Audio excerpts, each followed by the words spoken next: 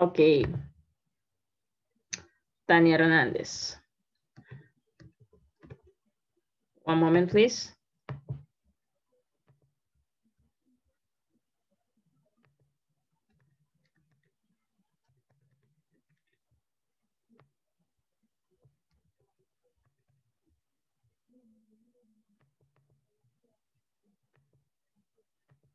Okay, chicos, how are you today? ¿Qué tal están hoy? Hi, teacher. And you, how are you? Oh, almost ending with the journey of day. Casi terminando con la jornada del día. De 5 de la mañana hasta las 10 de la noche. Ahí vamos corrida. Ahí vamos. Okay. Let's go to start then. Uy.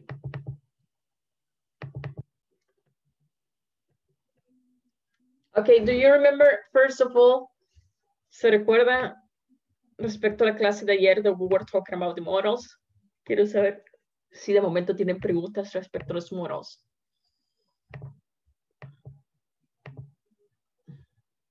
Hello, guys. No, teacher. Good. May and must, que también se los enseñé. No questions about it. ¿No hay preguntas? Hello? No one? No, teacher. So, algo que sí recuerdo y que lo pasé muy superficialmente, it was about the infinitives. Fue que lo pasé de corrido porque quería enfocarme más en los modals, ya que es más complejo. Ok, one moment, please.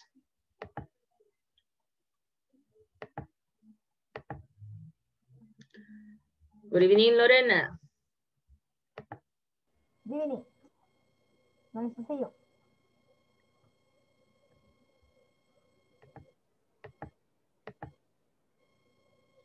Ok, algo que vimos bien superficial era los infinite complements. Ok, que ahora lo vamos a ver más a profundidad. But first, I want you to guys just to make that you guys remember about it. Okay. So we're going to listen to the verb, si bien es cierto, lo escuchamos, to repeat it, I'm sorry, and then we're going to discuss it. Okay, now. Hi, in this session, infinitive complements will be taught. Infinitive complements are used to ask and give advice. I will give you a quick example right now. What should I do for a cold? It's a good idea to take some vitamin C. Stay with us and join the explanation after the audio program. Infinitive complements. What should you do for a cold? It's important to get a lot of rest.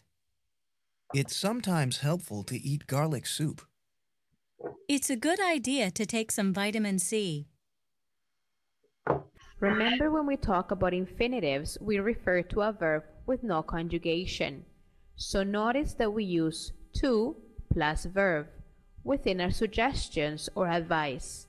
So if you want to give an advice to someone, you should do it this way. It is helpful to go to the doctor. It is important to drink lots of water. It's a good idea to take cough drops. Okay.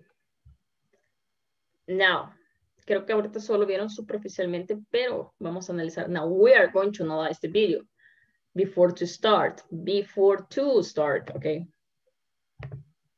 Right now, what should I do for a cold? It's a good idea to take some vitamin C. Stay with us and join the explanation after the audio program. Infinitive complements. Okay, if you pay attention to here, guys, there are different ways to use the infinitives, okay? Infinitives, it means that there is a verb which is not conjugated, okay? And it is using the word to. Y está utilizando la palabrita oeste, que sería el to. we use it to express something. Hay diferentes maneras de hacer o utilizar el infinitive. For example, this helps us to give an idea. Nos ayuda a darnos una idea. It's important to get a lot of rest. It's sometimes helpful to eat garlic soup. Okay. It's a good idea to take some vitamin C. Okay. Aquí nos está expresando como alguna opinión o algo similar. Un suggest. Okay. It is necessary to study English. Okay. Necessary will be also as an adjective. So, con estos que son diferentes maneras, it's important, it's necessary, it's helpful, it's a good idea. Estamos expresando y estamos describiendo algo. And we continue, y continuamos with the to and the infinitive. ¿Qué significa el infinitive? Ok, en este caso es el verb, but it will be in the base form. Ok, no conjugation. Be the verb in the base form. Now, let's go into see. Bueno, first vamos a seguir viendo el video para analizarlo. Ok. What should you do for a cold? It's important to get a lot of rest. It's sometimes helpful to eat garlic soup. It's a good idea to take some vitamin C. Remember, when we talk about infinitives, we refer to a verb with no conjugation. So notice that we use to plus verb. Did you listen? What did she say? ¿Escucharon lo que dijo? Okay, she said we use to plus the verb with no conjugation. ¿Qué significa no conjugation, chicos? Que no lo van a utilizar en pasado. For example, I want to eat. Quiero comí. No, ¿verdad? It doesn't make sense. So that's why este to va a ir acompañado de un verbo en su forma base, no conjugated. ¿Ok? Memorícense eso. Infinitive to plus the verb in the base form. Within our suggestions or advice. So if you want to give an advice to someone, you should do it this way. Now, in this case, we're using, lo estamos utilizando porque se utilizan de diferentes maneras. We're using in different ways. I'm not using something here. Aquí estoy expresando suggestion and advice. It is helpful. Describo algo como una sugerencia. It is important. It is a good idea. It is necessary. It is recommendable. Okay. It is, I don't know, ahora no me viene mucho. It is recommendable to drink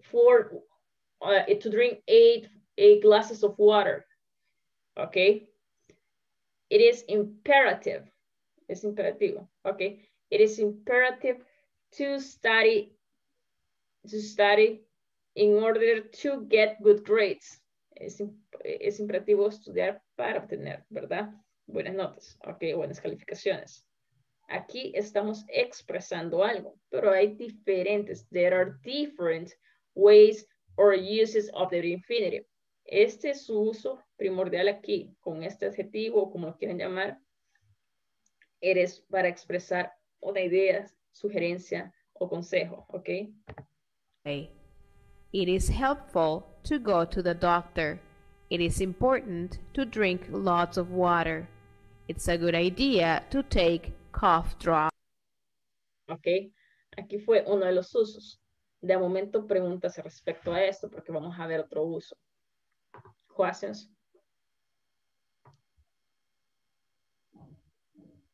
Guys? ¿Preguntas? No, teacher, no question. Gracias, Anita. Okay, now we're going to continue. So, we're going to start here. Okay. Pay attention, everybody, please. Vamos a prestar atención todos. Talking about the infinitives. Hablando de los infinitives. ¿Qué es important here? Importante. Focus. To plus a verb. Okay. To plus the verb. Okay. Now, an example. I go to classes. Okay. Because I want to learn English. Okay. Mi infinitive is here. Aquí está. Okay, mi infinitive, it will be el to plus learn. Y este nos ayuda to do like an emphasis, or better say, my purpose. Este es nuestro objetivo, ¿verdad? I want, boom, to learn, ¿ok? Este es mi objetivo. ¿Qué quiere? I want to eat, I want to drink, no. Lo que yo quiero, what I want is to learn English, ¿ok? Now, once again, important thing here, importante, is there's no conjugation, ¿ok? What it means that there is no conjugation, I want to drinking, I want to learning. No. I want to eat instead of want to eat. Ok, vamos a poner. I prefer to drink. I want to eat.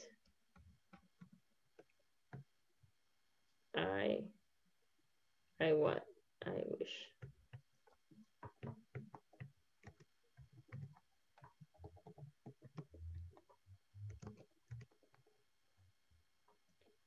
I wish, no.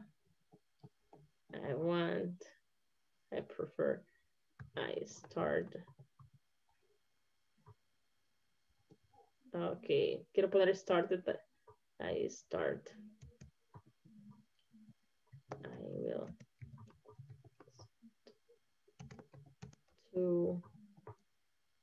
To what? To cook.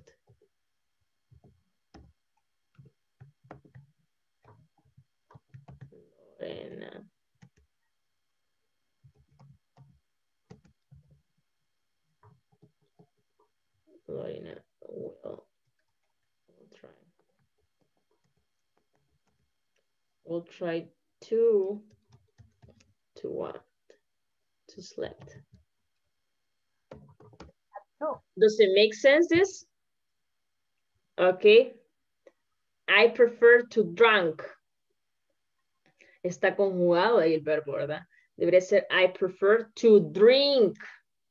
Okay. I want to eat. No. Verb in the base form. I want to eat. I will start to cook. No. I'll start to cook. Okay. Base form, su forma base. Lorena will try to sleep, dormir. No, will try to sleep, dormir. Okay, va a intentar dormir. Yes? I'm going to take a medicine to sleep. Hmm? I will take some pills to sleep. Yes, excellent, very good. Excellent. I will took, no. Yes, I will took, no, ahorita no se ve bien ahorita, algo así, but yes, you got the idea, pero entiendo la idea. Okay, so basically, básicamente, ojo, once again, to plus the verb in the base form, okay, no conjugation.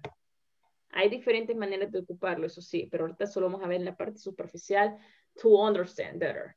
It's just we're going just to explain in another form, the superficial is just to understand better, okay, con el objetivo de entender al principio con una base, ¿verdad? So, could you please read, let me see, Michelle Muñoz, could you please read this? ¿Me podría por favor leer esto? Infinitive. What is an infinitive? Functions and examples. Excellent. Isael, could you please read this? Pierden el carro y el premio.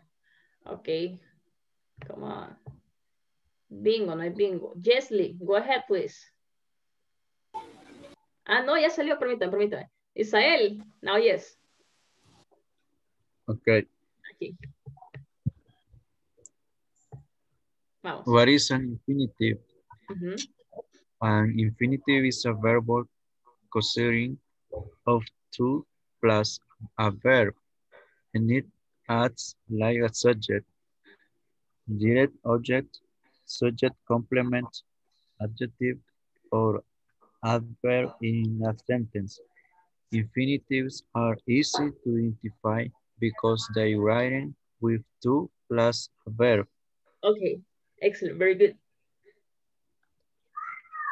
So, it says here, lo más importante y la clave más que todo, que el resto, como le explico, lo estamos viendo superficialmente, no nos vamos a ver subject, complement, adjective, or adverb, no nos vamos a meter más allá, ¿verdad? Sino que lo estamos viendo superficial. Ya les vimos anteriormente que it could be like a suggestion, it is important to, it is necessary to, y lo otro que podemos también dar con forma de verbo, ¿verdad? Hacerlo aparte de expresar una idea, opinión, sugerencia, podemos hacerlo también como un verbo, ¿verdad? Que es hacer. Now it says, once again, an infinitive is a verb consisting, algo importante nuevamente, of to plus a verb. And it acts like that. And it says, infinitives are easy to identify. ¿Por qué? Because they are written, como se escriben, with to plus a verb. Así de sencillo, por eso son escritos with to más el verbo. Okay. Now, the examples, infinitive examples. To give, to run, to wait. Okay, so we have here, okay, we have here the to plus, in this case, the verb. Okay, I'm going to give this present to my sister. Okay, I want to run with my brother. Quiero correr con mi hermano. I want to run with my brother. Okay. I have to wait for my students. I have, sería una, to wait for my students. Okay. Entonces, de momento se entiende, hay un propósito y está escrito en it's written with to más un verbo cualquiera en su forma base. Siempre cuando demos sentido, hayamos sentido la oración. Questions? No, teacher. No, teacher. Let's going to continue then. Okay, we're going to see. Okay, Marcela Linares, could you please start reading here?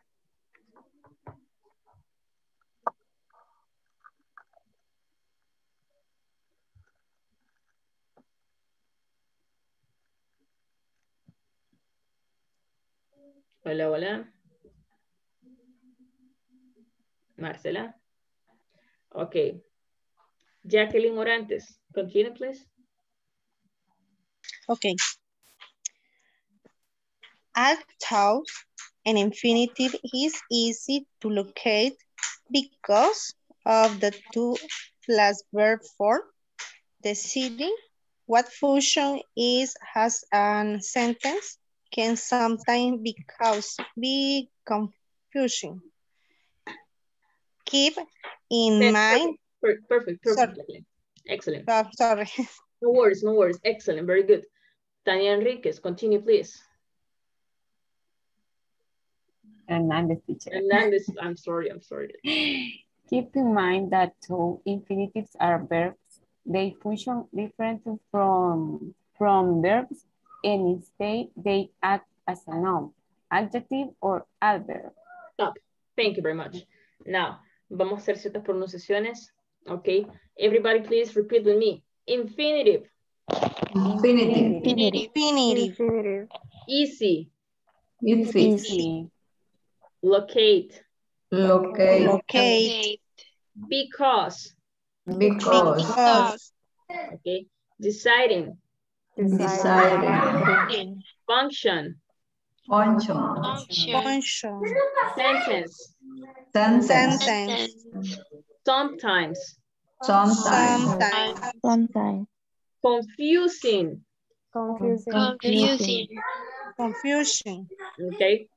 Differently. Instead. Okay, quiero ver aquí. Ok, excellent. Ahora se lo voy a leer yo. Ok, también, helpful.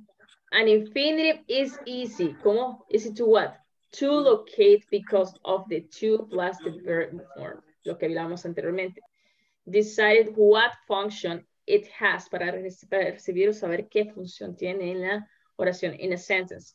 Can sometimes be confusing, ok, eso puede ser confuso.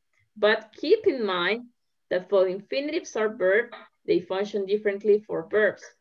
And instead, y en lugar de, ok, they act as a noun, adjective, or an adverb. No lo quiero confundir mayor, pero lo importante es que se entienda siempre del to plus a verb.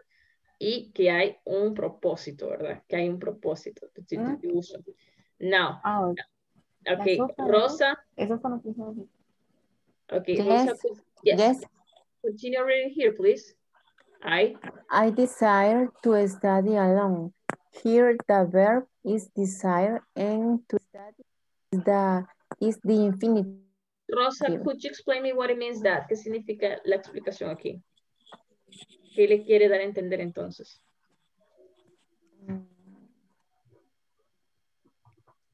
Para usted, ¿qué me puede explicar lo que va a leer de esto? Here. En sus palabras. Es como lo que estamos haciendo. Sí, así, tratándome de dar la idea. Como, bueno, es como lo que estamos haciendo, que siento en el momento. Ok. ¿Alguien más que pueda darme otra idea?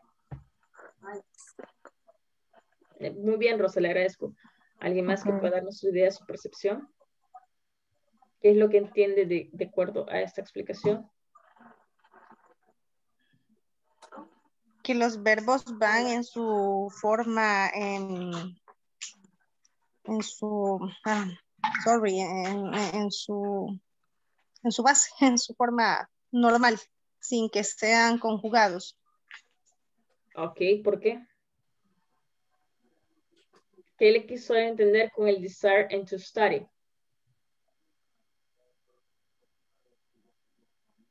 Tal cual lo acaba de mencionar usted, forma base, ¿sí? ¿Y cómo identificamos? How do we identify? Como mencionaron anteriormente, previamente. As we were explaining before, how are we going to identify? Always, if it's true, we have two verbs here. Aquí tenemos dos verbos. But how am I going to know? ¿Cómo sabemos entonces quién es mi infinitivo?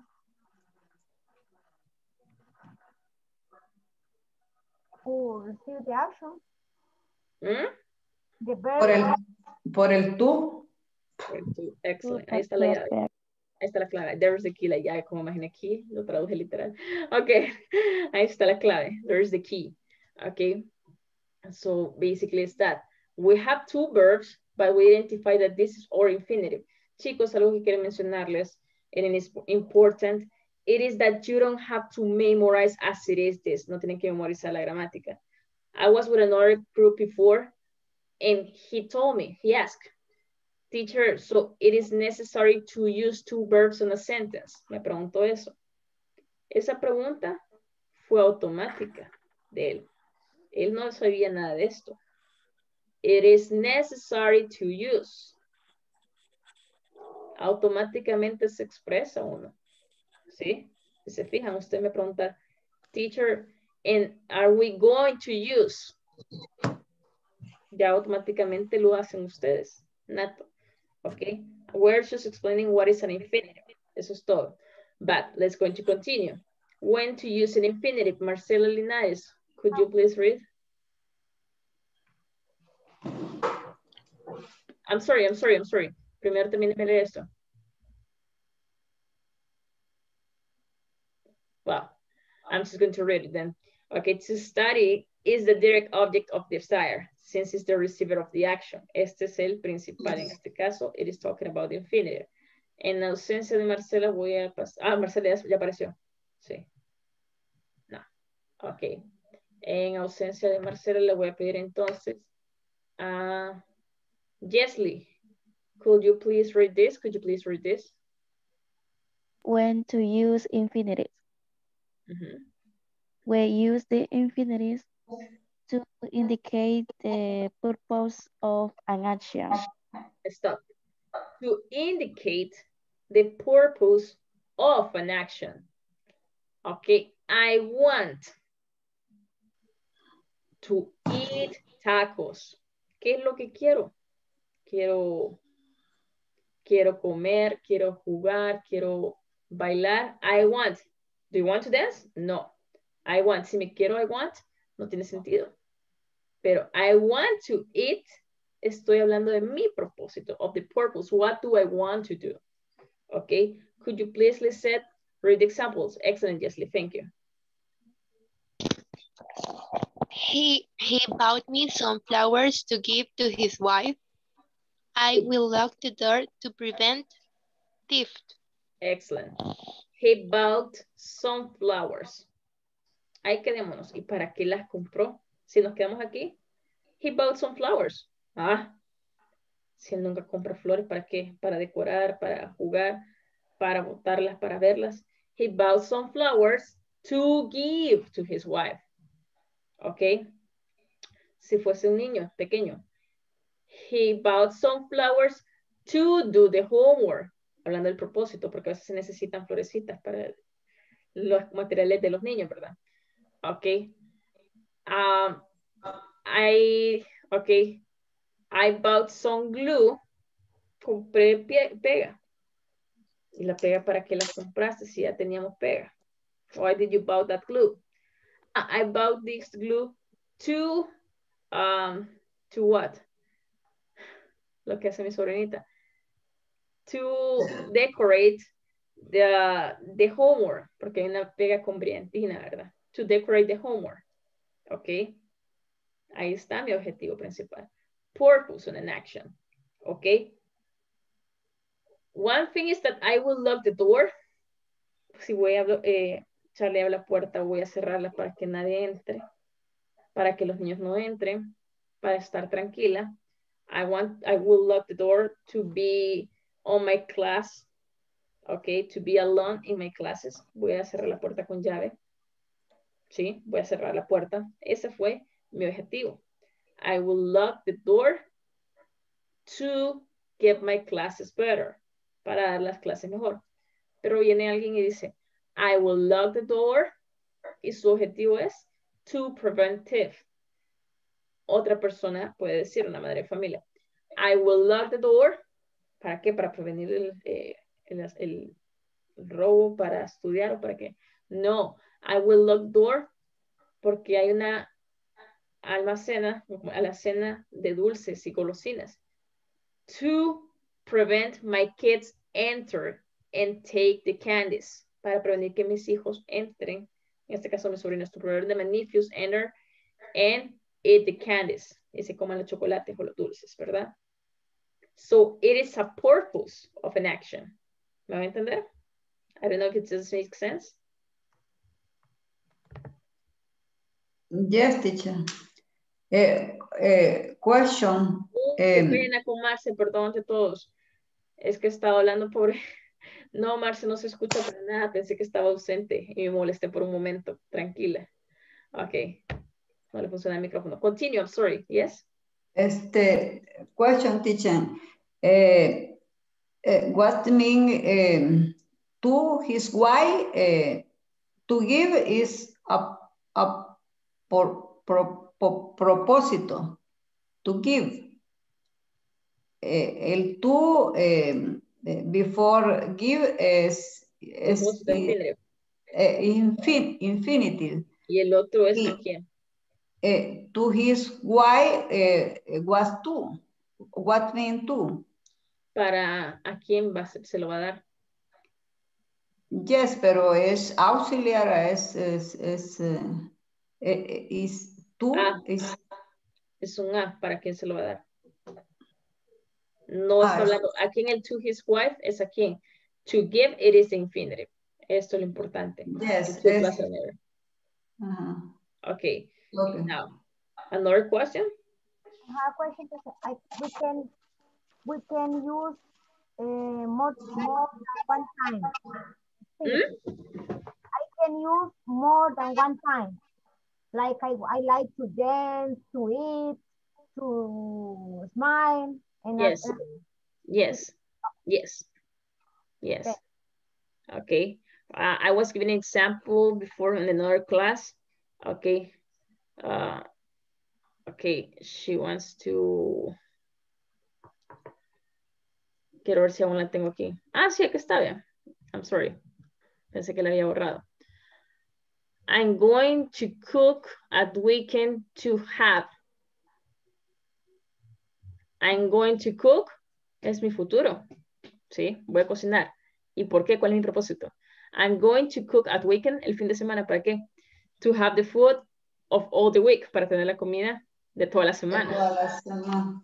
Yes. Okay. I'm going to study tonight to get better grades tomorrow. Ok, stop. Aquí porque fue futuro, ¿verdad? Pero aquí, ¿qué hay? Recuerden. Natalie, it's healthy to be. Natalie eats healthy. Ella come saludable. ¿Para qué? To be, recuerden, y aquí dónde está el teacher, dónde está el infinitive. ¿Quién me puede decir dónde está el infinitive? Ahí. To be. ¿Por qué, Rosita? ¿Por qué, Rosa? ¿Por qué es to be? Está precedido de el tú. Entonces, cuando un verbo va precedido de tú, es como en español decimos ar, ir. Cantar, beber, soñar, no sé. ¿Y por qué? ¿Y cuál es nuestro verbo ahí entonces? Ser. Muy o bien. Estar. Ser o estar. Excellent. Yes, because some students ask me dónde está el verbo, el be. Recuerden que el verb to be, if it's true, it is am, is, and are, or was and were. Conjugado. That's the verb to be, conjugated. Así como dice compañera. But in this case, it is not conjugated. This is the verb to be as it is. Está el verbo be como debe ser, ¿verdad? Tal cual. Excellent, very good. So, regarding to the question, respecto a la pregunta que hicieron anteriormente, regarding to the question that you did before, in this case, I'm sorry, in this case it says, Natalie, it's healthy. Miren qué larga esta oración. Natalie, it's healthy. What? To be on a better shape. Para estar, este fue nuestro objetivo. On a better shape, estar en forma. Aparte de que ella come para estar en mejor forma. And to avoid, lo que estaba preguntando la compañera anteriormente, ¿puedo utilizar dos veces? Sure. Natalie eats, ¿cómo va el infinitivo? To be, bla, bla, bla, bla, and, y, to avoid, ok, any disease, alguna enfermedad, para evitar alguna enfermedad. And to avoid any disease. Questions. ¿Preguntas? No? No, teacher. Got it, perfect. ¿Nadie más, chicos? ¿En serio?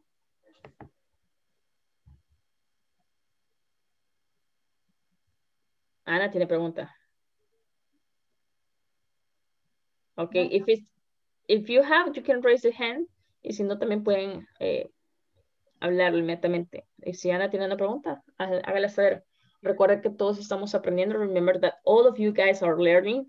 Y a veces pueden que hagamos 14 estudiantes y solo 2 preguntan y el resto no preguntan. Pero indirectamente ayudamos al resto de los estudiantes porque tienen pena. ¿Ok? Y eso no tiene que ser así. Entonces créanme que aunque sea solo uno pregunte, hacen el bien al resto de los estudiantes. Teacher, two question. Is the same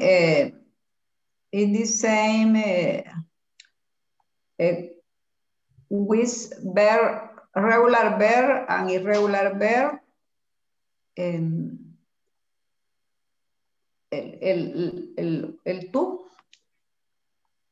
Ok, me acaba de decir algo claro usted. Creo que le entendí su pregunta. Vamos a ver. Y creo que arribita, no sé si la puse.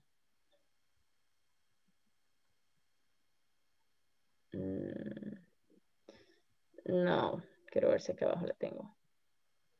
Y si no hay excepciones con el uso del tú en todos los verbos, o hay excepciones. No. No worries. Quiero ver aquí no se los puse entonces. Acá voy a hacer una pregunta clave. Creo que anteriormente, no, aquí no la puse entonces. Ok. Okay.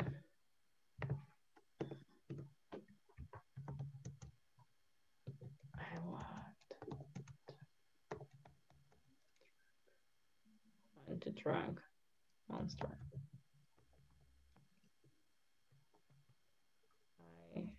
I prefer.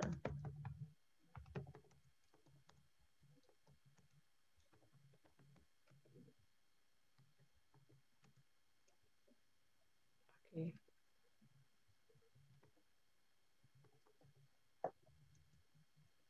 Okay, I stop. Okay, let me see. Another one. I just want to use started, but let me see. You're ready. Promise. Ready. Okay, hold on, please. Hold on. Okay, I promise to run every day. Creo que yo le entendí su pregunta. Creo. Ella pregunta si podemos utilizar los verbos irregulares. Okay. Okay. Now, I want to drink monster. Ok. Vamos a ver, y lo voy a hacer en pasado. I promised. Para que lo vean. I preferred. I preferred. I wanted. Lo voy a poner, puede ser la primera, puede ser el verbo tanto como en pasado o en presente. Aquí puse presente. I want, pero les puse to drunk, porque la compañera está preguntando, ¿podemos hacerlo con un irregular? No. Así como hemos dicho anteriormente, previamente, we say that the verb, it has to be on, ¿qué tiene que estar en qué tiempo? Base form. No hay excepciones. Puede hacerlo con cualquier verbo. Estos son todos y son irregulares. Drunk es el pasado de drink. Ate is the past of eat. Run is the past of run. Por lo tanto, no está correcto decir I want to drink. It would be I want to drink. If drink is an irregular verb. Ok, son verbos irregulares. I want to drink. Ok, I prefer. Ojo, esta oración estoy hablando de pasada. Y usted me va a decir, teacher, está correcta porque son dos verbos en pasado. Nope. I preferred to, sales. Okay. I prefer to eat tacos. Okay. I promise to run. Otro verbo irregular. No. O independientemente, I promise to run. No. I promise to run. Verbo irregular. Okay. Siempre se va a mantener infinitives, verb in the base form. Questions? Entonces sería I prefer to eat tacos, no prefer. Puede ser el preferred está en pasado. Entonces yo fui a una cita con alguien. I hang out with someone. There was a guy. Salí con un chico. And he asked me, what do you prefer? Me preguntó, do you prefer Mexican food or do you prefer Indian food? Y le dije, I prefer Mexican food. And I preferred to eat tacos. En ese momento yo le estoy contando la historia and I preferred to eat tacos. Yes? Ya voy, Tania. ¿Se comprende? Pero no es infinitive el to en este caso. Porque claro que sí, definitivamente siempre está el to eat. Exacto, pero decía que van conjugados en el basis form. Sí, el base form es este. Yo puedo hacer esta oración. I prefer to eat tacos. Both are correct. Ambas están correctas. ¿Por qué? Porque mi infinitive es el to plus verb in the base form. Mire, independientemente que sea preferred, esto está en pasado, pero mi infinitive is this, because we have the to plus the verb in the base form. Otra vez, esta oración is in the present, but we have once again the infinitive that is to plus the verb in the base form. Thank you, teacher. It's clear. Perfect. Tanya, go ahead.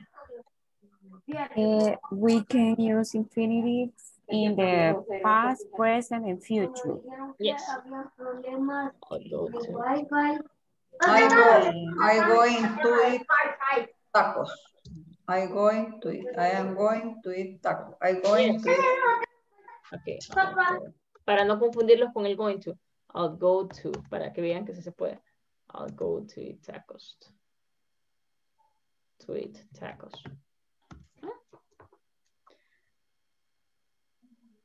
Yes? Okay, teacher. Tania? Only that, teacher. ¿Ah? Only that. Okay. ¿Se comprende? Yes. Thank you. Okay, perfect. I promised. Okay, vamos acá. Okay, now let's going to continue. So, we have common verbs. Tenemos ciertos common verbs que después vamos a ver el resto. Plus nouns, plus an infinitive. Okay, the teacher, sujeto. The teacher told us. ¿A qué los mandé? Les dije algo. Ojo, me preguntan, teacher, ¿influye el tiempo? No. Pueden hablarlo en pasado. Told es el pasado. ¿Y quién es nuestro infinitive? The teacher told us to take a seat. ¿Quién es el pasado? ¿Quién es el infinitive? Who's the infinitive? Where is my infinitive? To take. To take. Then that it doesn't matter in what time, or I'm sorry, in what tense it is. No importa el tiempo que sea. So the important thing is that we identify the infinitive. In this case, it is to take. Continue reading, please, Lisette Hernandez. They expect us to arrive on time. Expect us to arrive on time. Esperan que tienen expectativa que lleguemos a tiempo. Okay, continue the next one. Go ahead, the next one. He invited her to play baseball, and mom reminded me. Okay, hold on. He invited her. Estamos hablando de qué tiempo?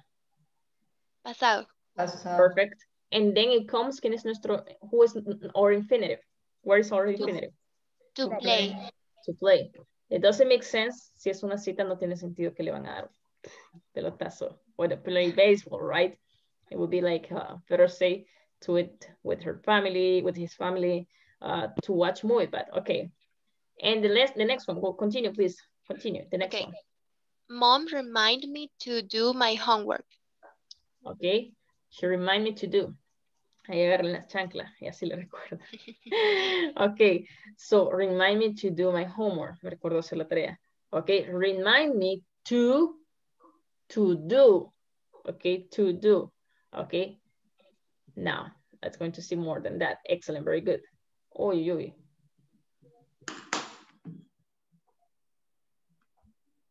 Hold on a second, please. Vamos a dejar de compartir.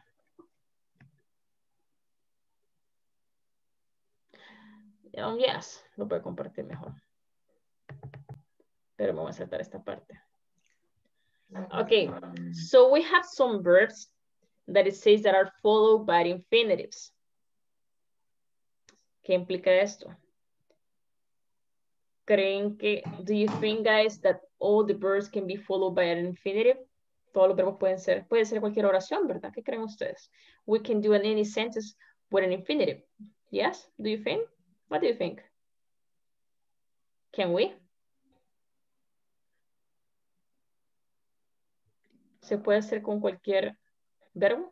El infinitive.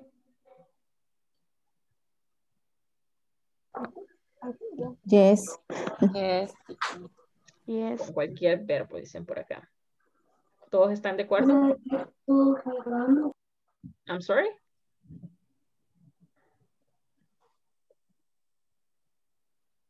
Hello? ¿Será que siempre que haya un propósito? Yeah, that's true. But it's can we always? Okay, let me see. Yes, teacher, can do. Okay. Creo que Isael es el único niño este día, ¿verdad? Bendito entre todas las mujeres. Okay. Yes. Creo que por eso no participa. No, eso es el joke, Isael. Okay. Okay. So, are you sure? Vaya, basado en que la mayoría me dice que sí se puede hacer con cualquier verbo. déjenme ver algo. If you pay attention, we have here offer, plan, prefer, prepare, promise, refuse, propose, remember, seem, start, and we have several verbs. Tenemos varios verbos. Okay, so based on that, leamos la primera oración. Okay, Isael, is this correct? I sing to eat tacos. Is this correct? No, teacher. ¿Cómo la pusiera usted? I prefer. I want to eat tacos, or I prefer to eat tacos. Yes, you see? And then this is how, or let's come here. The most common, la más común, ¿verdad? Okay, want, okay, prefer, okay, plan, start. Y todo eso se puede utilizar. I offered her to eat tacos. Le ofrecí comer tacos. I plan to eat tacos this night. Pienso comer tacos. Okay, I prefer to eat tacos. Okay, I prefer no tiene mucho sentido. Okay, I pretend to eat tacos tonight. Okay, I promise to not eat tacos tonight, pero creo que se va a comer. Okay, I propose to eat tacos. I refuse to eat tacos, lo cual nunca lo voy a hacer, me rehuso. Okay, I remember to eat tacos. Esto no tiene lógica. I seem, okay, porque parecer comer tacos, no. I start to eat tacos, or I started to eat tacos, comencé a comer tacos. I stopped to eat tacos, okay. Significó, no tiene nada que ver. I swear to eat tacos, le prometí, probablemente detestó los tacos y le juré que iba a comer tacos, ok. I threatened to eat tacos, no se make sense, porque no es amenaza, ¿verdad? Ok, I try to eat tacos, I volunteer, no. I wait, no. I want and I wish, sí, tiene que dar el contexto. But, recordando esto, esta es la lista de verbos that is the most frequently used to do an infinitive, ok. Now, ustedes me dijeron que todo se puede utilizar cualquiera, ¿verdad? Ahora vuelvo y pregunto. She jumps to drink soda. ¿Cree que está correcto? Ustedes me dijeron que puede ser cualquier verbo. ¿Ah? No. No. Now you see. No is correct. How do you do it? How would you do it? ¿Cómo lo hicieron? She wants to drink soda. She wants to drink soda. Lo cual está en nuestra lista. Lo cual nos afirma que no se puede hacer con cualquiera, ¿verdad? ¿Por qué? Because there is a purpose. Hay un propósito. That's why or infinitive. Questions. Isabel tiene una pregunta. Go ahead.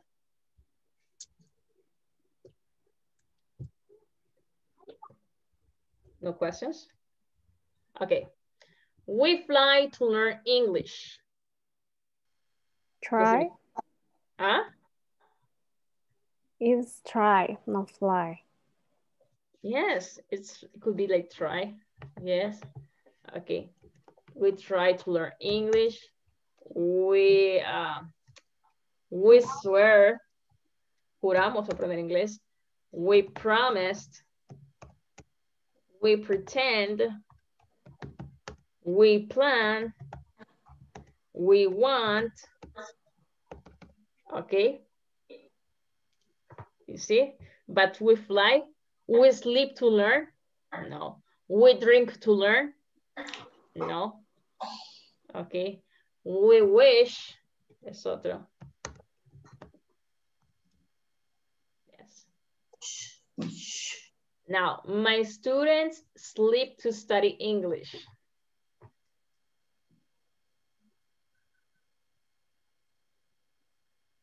Ok, mis estudiantes duermen para aprender.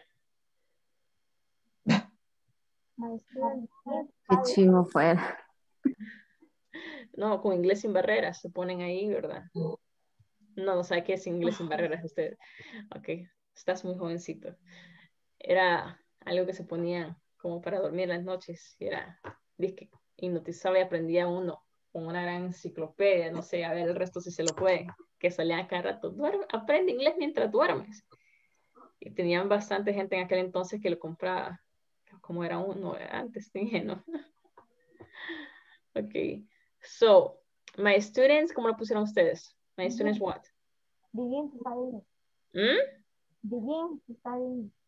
Begin to study. Now, in that case, fíjense que eso de begin, ok, no está acá en la lista. Por eso le digo que puede variar. Aquí en esta lista, begin, no está. Por eso dije, son unos cuantos. Pero yo puedo poner acá, como dice ella, Lorena.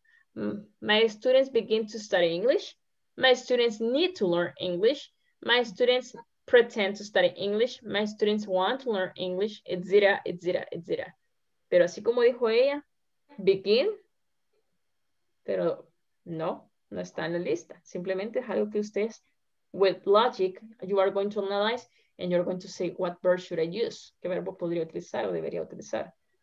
My students need, para mí, no me importa que ustedes lo prometan, no me importa que ustedes lo intenten, no me importa que ustedes lo juren, no me importa que ustedes lo planeen, no me importa que ustedes quieran o que lo deseen.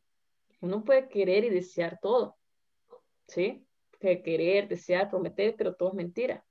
Pero yo les expreso a ustedes, you need to learn English. My students need to learn English. Este es mi punto de docente. Got it? Yes. Got it. Questions?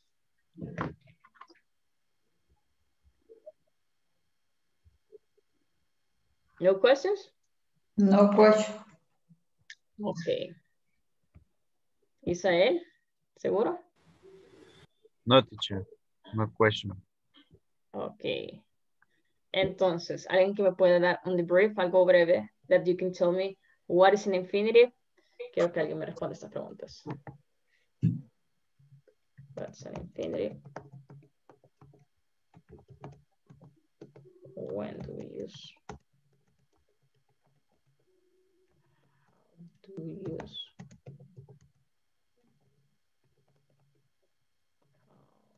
We identify what tenses?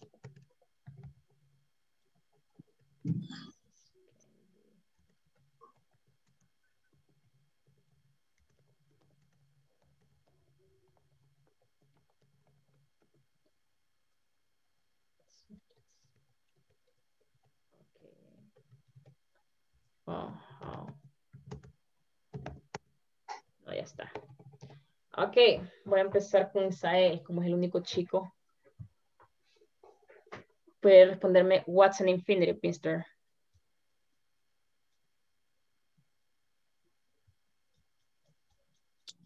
Okay.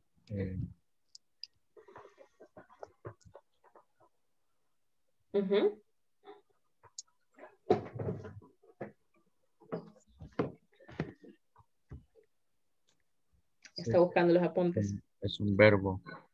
Es un verbo, dice, ok. Vamos a apartarlo ahí, vamos a dejar Isael ahí. Anita, what's an infinitive?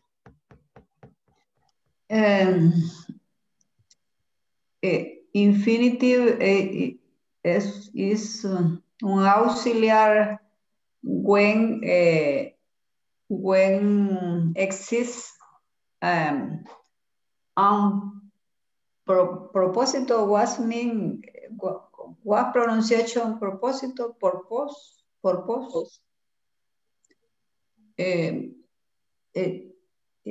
es lo que entiendo.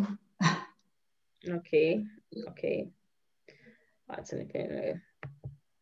Ok. Yo solo lo estoy escuchando. Ok. Tania Hernández. Ok. When do we use? When do we use?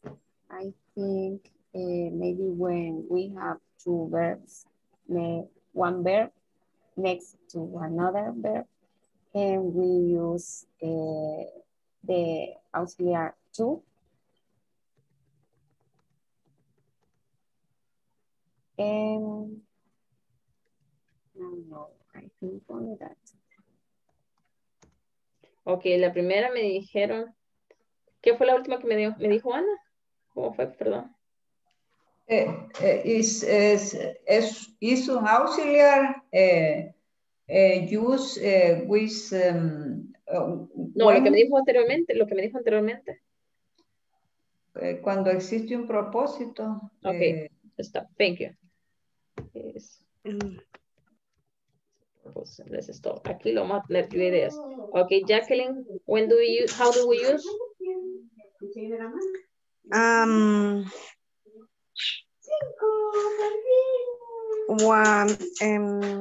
Auxiliar tú. Okay, well, Jack, I'm sorry. Continue, please. When a routines or habits. Okay. How we identified, Lisette? We can identify the infinitive because it has the to plus verb, and the verb is in the base.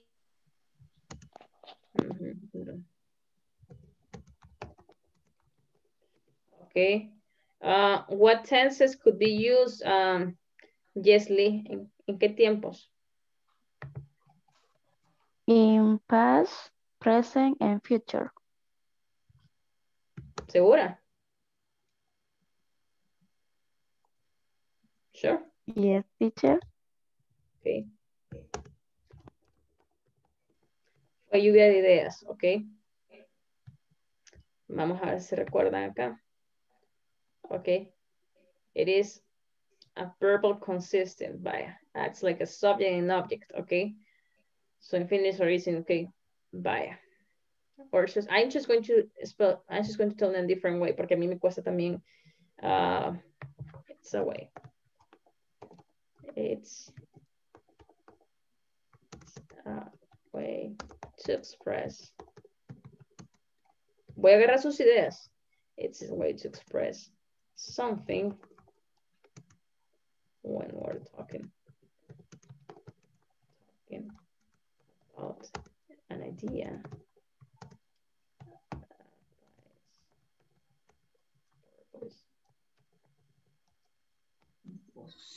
And it has different uses. Okay, we use it. Identify them. We identify them because we, okay, it has, because it has the structure. Is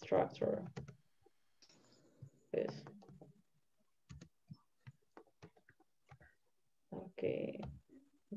Come on. Structure. Control.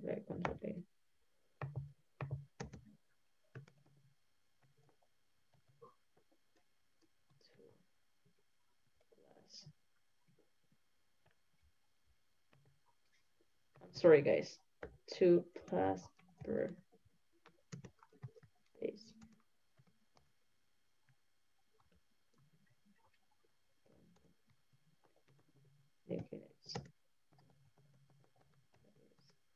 Could be used anytime. Could be used at anytime.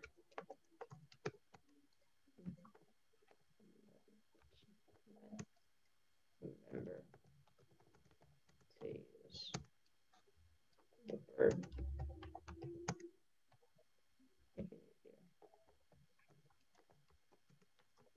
Base one.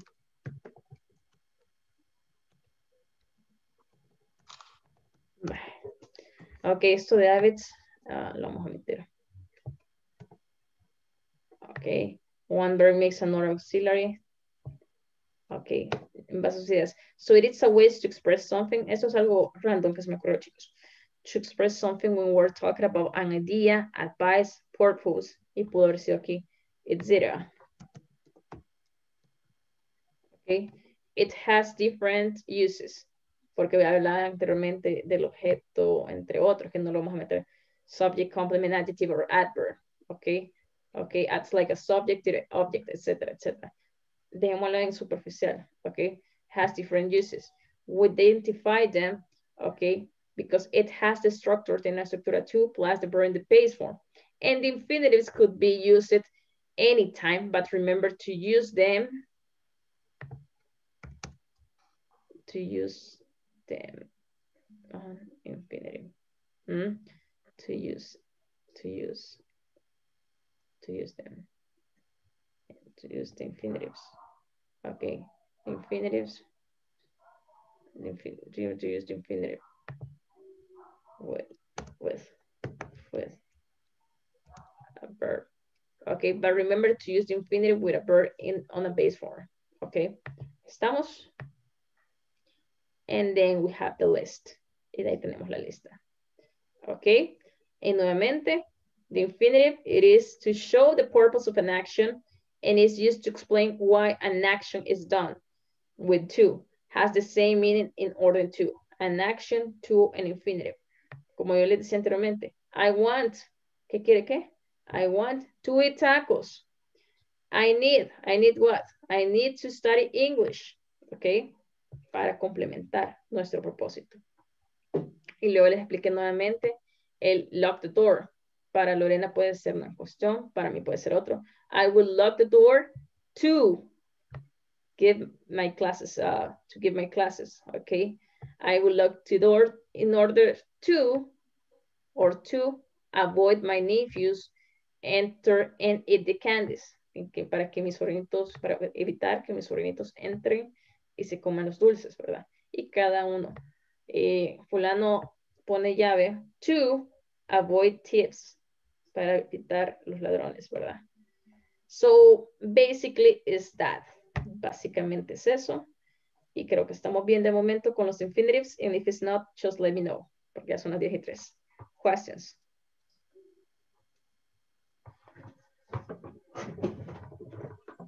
No questions?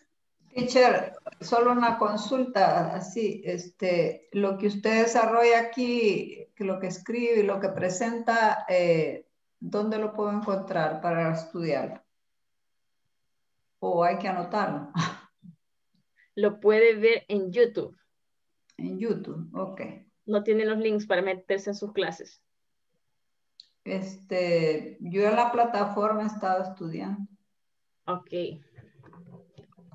Esto lo pueden hacer y lo pueden ver nuevamente. Yo no sé si nunca se han metido a YouTube a buscar sus clases. Yo sí. Ah, vaya. Entonces ya saben que se buscan inglés corporativo, que estamos en inglés corporativo. Y ustedes, por ejemplo, pueden poner... quiero ver. ¿Cómo lo busca usted? ¿Qué es lo que pone para ingresarlo? Online. ¿Ah?